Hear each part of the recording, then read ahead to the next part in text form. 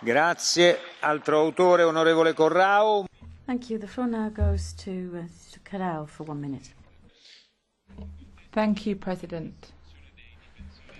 Given the ongoing persecution of human rights defenders since 2013, the Saudi authorities are continuing to condemn civil society activists and cracking down on freedom of expression in the country. Saudi Arabia has launched a series of reforms trying to lift restrictions on women. This is just trying to pull the wool over our eyes, however.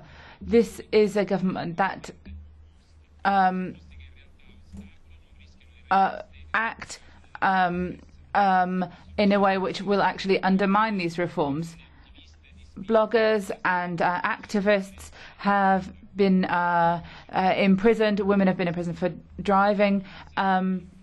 Perhaps their fear is that women might start to emerge in one of the most misogynist and retrograde countries in the world. And of course, this would be a threat to their power in Saudi Arabia. Adesso ascoltiamo il parere dei gruppi politici per il gruppo.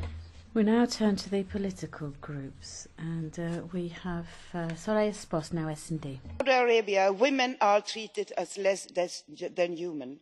It is good news that women can now start to enjoy some of their most basic human rights, which they have long been denied.